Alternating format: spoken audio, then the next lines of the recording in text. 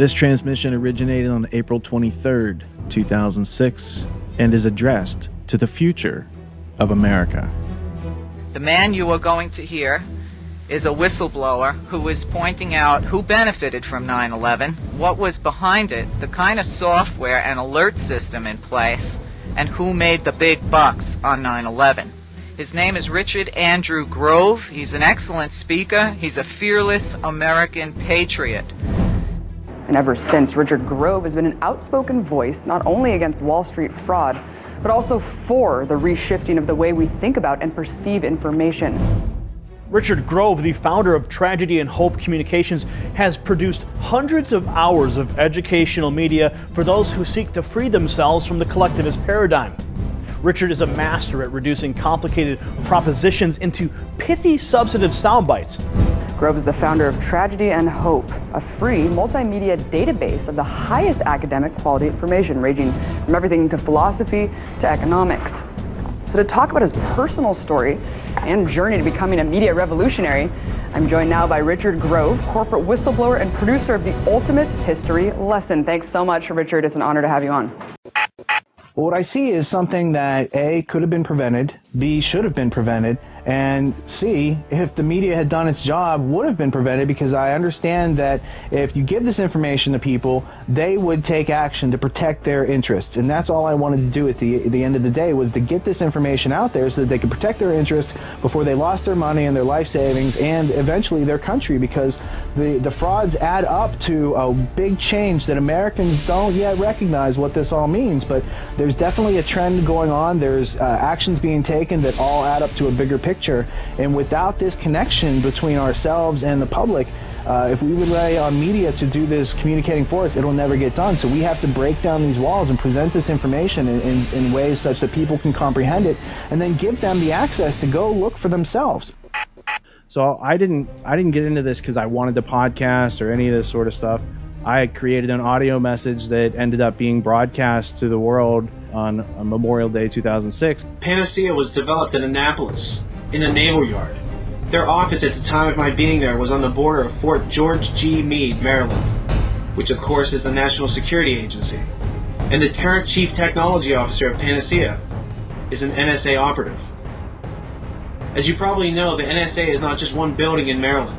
It's numerous private companies like Computer Sciences Corporation and DynCorp, to whom much of the processing of the data collected on the public is outsourced by the NSA.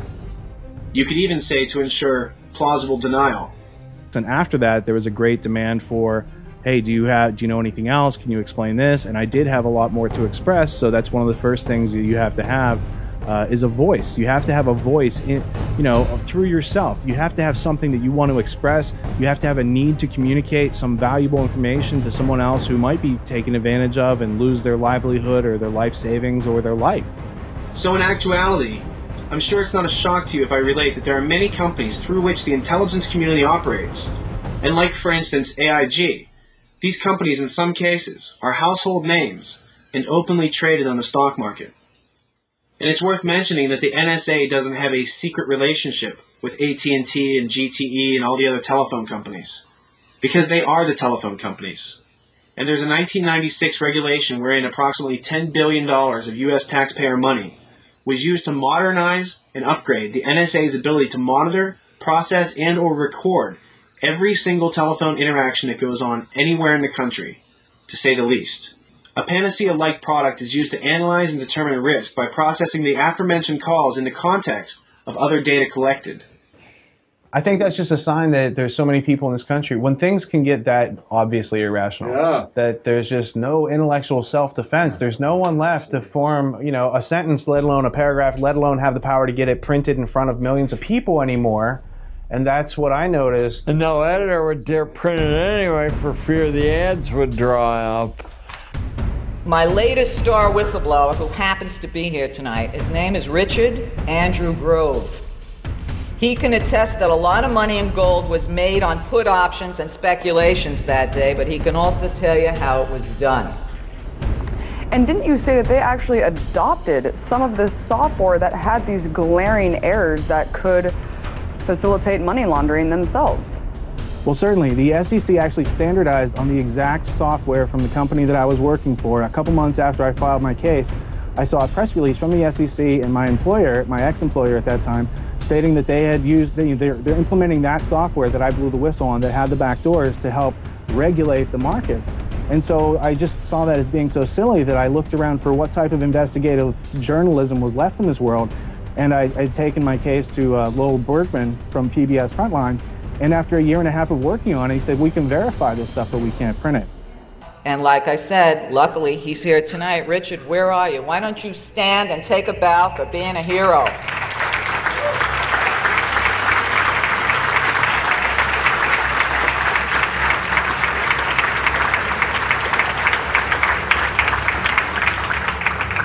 I want to say this to everybody in the news, everybody in the online community, everybody in the 9/11 community, everybody that this kid tried to get that information to that was either too busy, too full of themselves, too full of their ego to pay any attention to it.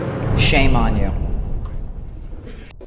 Then I suspect there is something very desperately wrong in the state of Denmark, as Hamlet would say, but in the state of the world, and particularly in the United States, who is supposed to be the harbinger of freedom. I mean, this is the tragedy. Our country really is not the harbinger of freedom. We in some part of the world, are considered to be an absolute criminal in our philosophy, in our political ideology, in wanting to conquer the world and creating all kinds of dubious institutions, which is set up by the CIA and other institutions which are creating terrorist groups and aiding and abetting them. And there's a clear example of what happened in Libya and elsewhere. There's evidence throughout that there has been infiltration of all kinds of groups that are, that are not groups that are come out of the country itself, but rather created and organized elsewhere. So, are we improving? And the answer is no.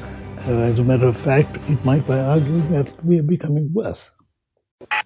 I guess the natural question then would be, if somebody is redefining what it means to be an American, and they're using this philosophy, call it collectivism, who might be behind this? Through history, could you cite some cases so the people in the audience who might think that this is kind of conspiratorial, we're actually talking about some deep history here, and I'd like to maybe flesh out some of the characters. One of the greatest conspiracies of all history was created by Cecil Rhodes. Of course, he didn't call it a conspiracy. He called it a secret society. Well, if a secret society weren't secret, there'd be no point in having a society like that unless it was secret. And why is it secret? It's because they have things they want to conceal. So it is almost by definition a conspiracy. Anyway, a lot of people didn't know that. I didn't know this when I first became aware of William Stead's writings, the last will and testament of Cecil Rhodes. Stead was the administrator of the estate and all of that. My eyes were popping out. I couldn't believe this. And of course, the writings of Carroll Quigley, the professor of history from Georgetown University, who was Bill Clinton's mentor. And all of these things came together. And in fact, I see on my vision of your desktop there on your right, the word hope is sticking there. That's the last part of Quigley's book, Tragedy and Hope. And I think that's what your whole series is about. So you know better than most people how important Quigley's research and work was. Richard, through your podcast, The Peace Revolution, you offer a curriculum designed to help individuals be autonomous thinkers by learning that which no college or university can afford to provide. Could you briefly describe it for our audience? Well, what I'm talking about there is a process of self-learning that I had to discover for myself. You know, being a corporate worker, working at enterprise level in the technology industry, working for some of these clients that were the largest financial services companies in the world.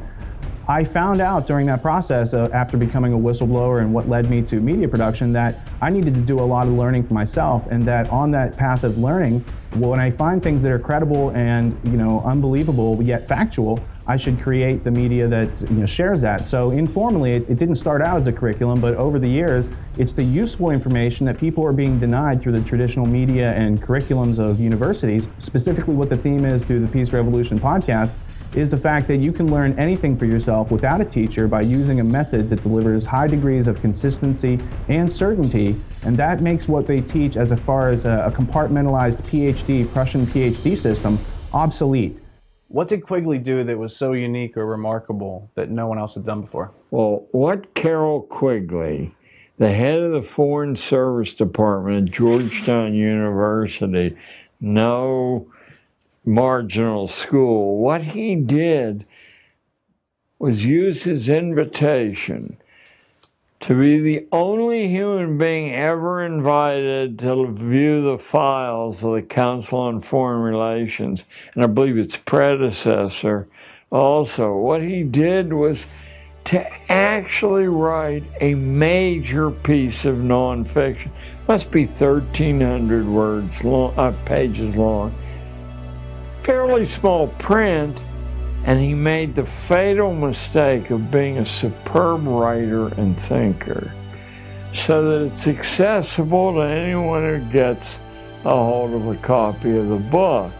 That was quite impossible beginning 6 months after the book was published, and I can just see the manuscript must have been this big. So an editor asked to vet the thing and make sure, yeah. And after all, Georgetown, this guy's saved. Out it goes. Macmillan publishes it, sells out instantly. And any conspiracy theory you've ever heard of is documented, only not as a conspiracy theory.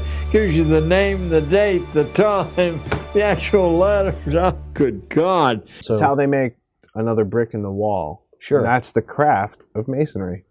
What many people don't know about Cecil Rhodes and his plans to create a secret society is that his goal was to change the logic of the United States Constitution in order to bring the United States back into the fold of empire. He says if King George III hadn't been so incompetent, they would have been having meetings in Parliament in New York and England every other year. But the point is, for your listeners, is that Cecil Rhodes devoted almost all of his vast wealth to the creation of a secret society.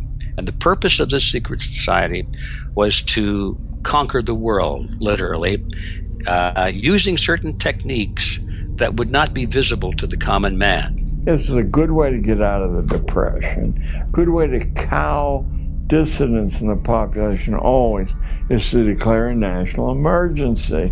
Then you have an excuse for foreclosing freedom of speech. If you do look at history, conspiracies are the engine of history.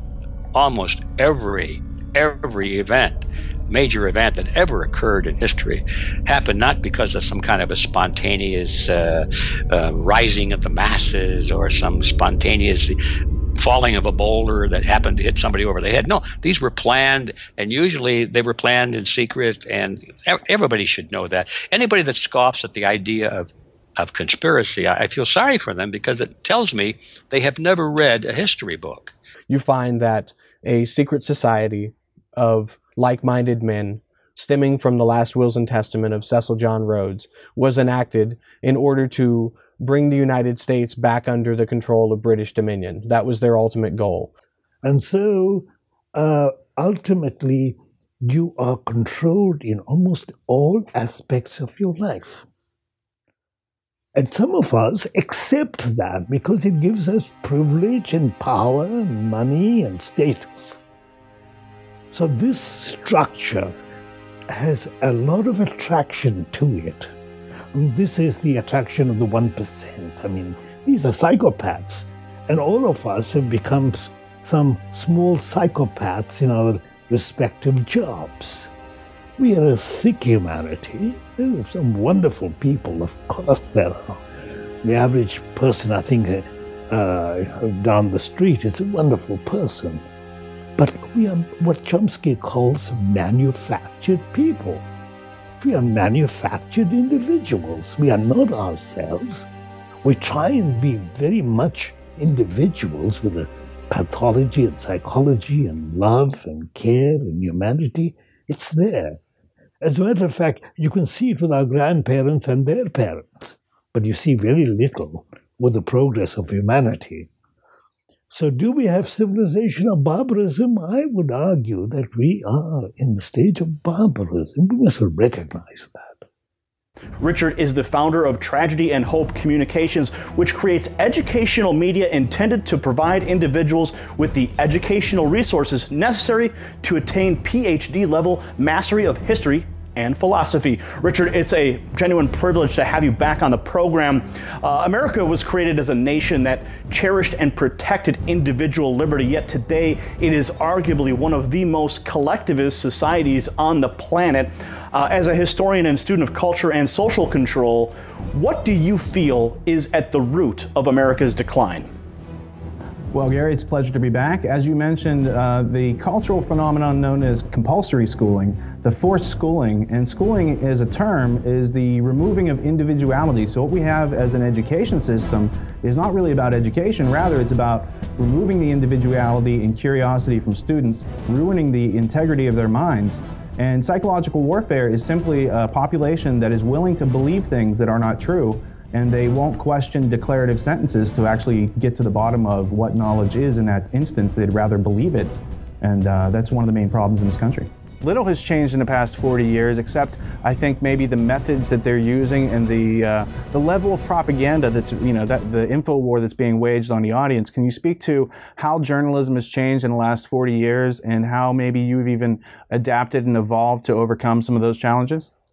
Well, first of all, Watergate was not really an investigative story. I mean, that was the presentation to the public because Bob Woodward and Carl Bernstein became very famous.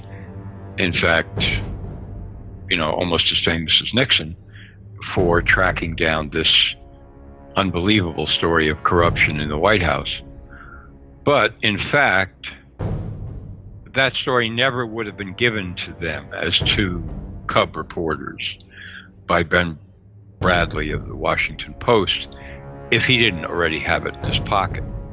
Because at risk was the reputation of the paper, the Washington Post, the survival of the Katharine Graham empire, which included the Washington Post, and associated investments and businesses. So the myth was floated that investigative reporting was alive and well, when actually it had been on the decline for some time, even in the early 1970s, and that has done nothing but that decline has continued to this day. Richard, all this has happened without our country being conquered by a foreign rival.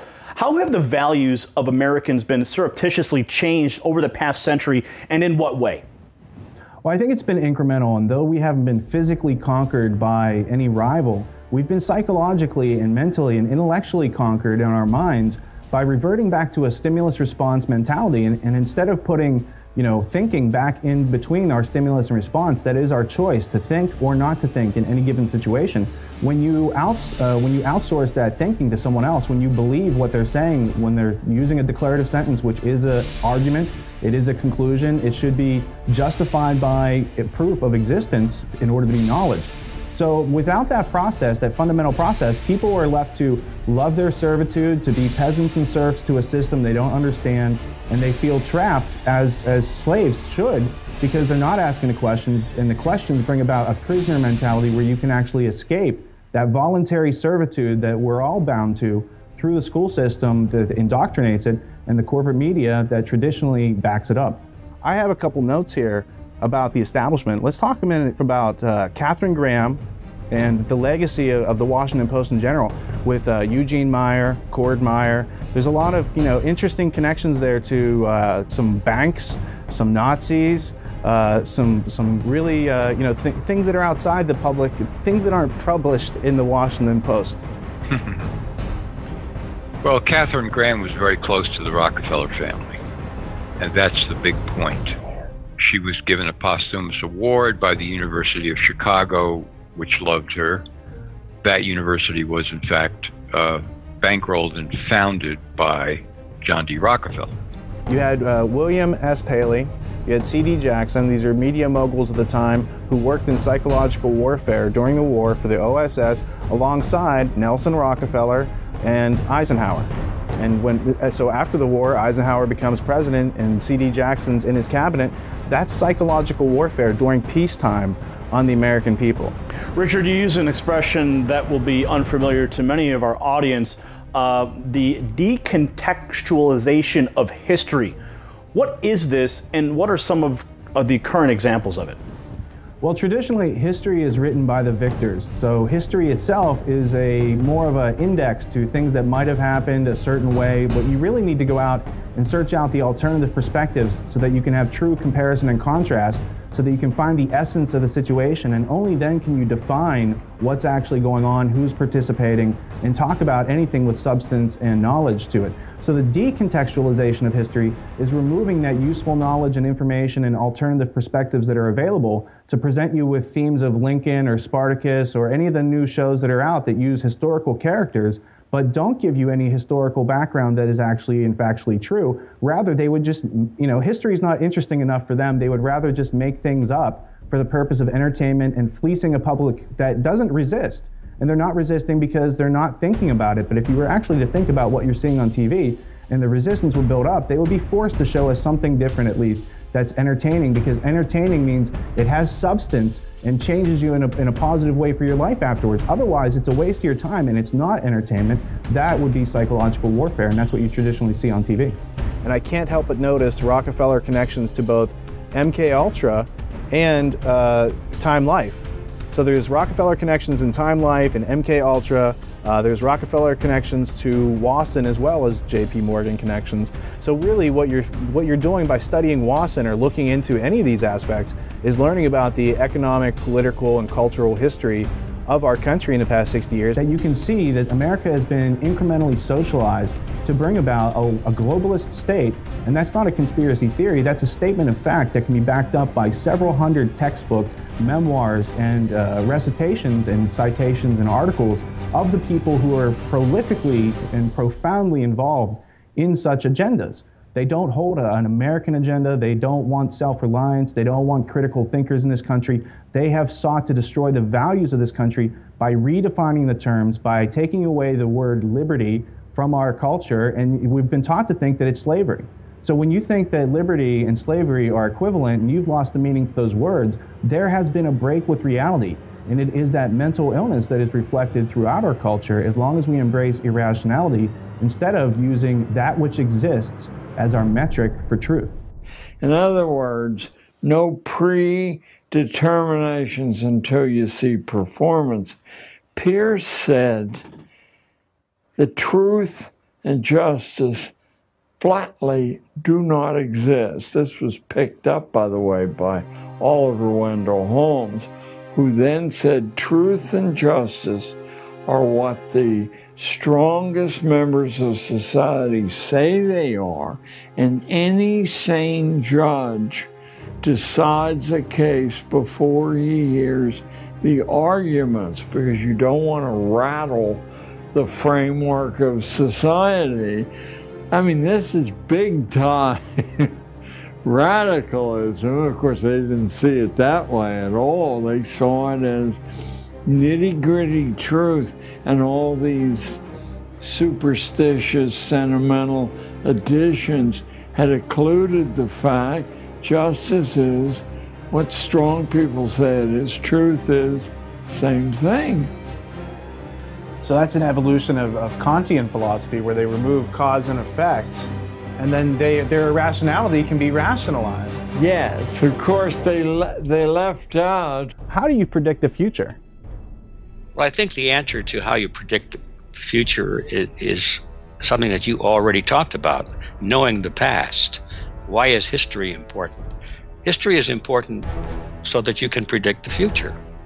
If you don't know where you came from, you may know where you are today, but if you don't know where you came from, you have no direction. You can't draw a straight line yet until you have 2 points. So if people are just concerned about what's happening today, they don't know where they're headed yet. But if you can look back and see where you were 10 years ago or 100 years ago, now you can mentally lay a ruler down there and say, okay, this is where we were, this is where we are. You don't have to be a genius to project a straight line now. You can say without fear of contradiction that unless there are some major changes to change the direction in which we're heading, we're going to get to where we're headed, in other words. And so predicting the future is simply a matter of knowing where we were and being very coldly objective in terms of where we are today. Then the rest of it is real easy. It's a wonderful world, but when I see the gatekeepers, those who are in power, I have it makes somebody who's conscious of this world, this beautiful world, very sad. Yeah. And that's The Future is Calling. The subtitle describes it a little bit better. The subtitle is An Invitation to Change the World. Modest little challenge there, but that's what we intend to do. We will change the world. Well, the future is calling, and this is your invitation to change the world. What idea could you express to the audience that you want to propagate through time? One idea. Individualism is superior to collectivism. That's it. Once people really understand what that means, once they understand what is this thing collectivism, and what is its constructive opposite, individualism, then 99% of all of the issues that perplex people today and worry people, they just disappear, they melt, because you can see the underlying philosophy, the justice of your decisions based on a truth. And just what truth would that be? Well, you've got to read and find out, but I'll give you one little quickie. Collectivism believes that the group is more important than the individual. Individualists believe that that's nonsense because, first of all, there is no group. Group doesn't exist. Group is an idea. It's a mental concept. It's an abstraction. You can't touch a group. You can touch people, but not group. It's mathematical. So if you base your model of the state as being the assumption that the group is more important, the group which doesn't exist, is more important than individuals which do exist, you've made a terrible mistake, because someone's going to come along, some leader, great leader, said, I speak for the group. I speak for the majority. And you will do what I say because it's in the best interest of society. And if you disagree, into the ovens, sort of thing. It's the way it works. That's my idea I would like to leave out there. Figure out, first of all, what is this conflict between individualism and collectivism? And then the conclusion is, individualism is superior to collectivism. And with all of that being said, if you'd like to know more, don't forget to stop by tragedyandhope.com, fly with us on Twitter to stay up to date on thought-provoking news, and download our podcast, The Peace Revolution. Reprioritize some of your time and fill your mind with useful knowledge. That's how you grow in the right direction. Tragedy and hope. It's like putting together a puzzle, and what you discover as a result is yourself. Until next time, thank you for tuning in and not dropping out.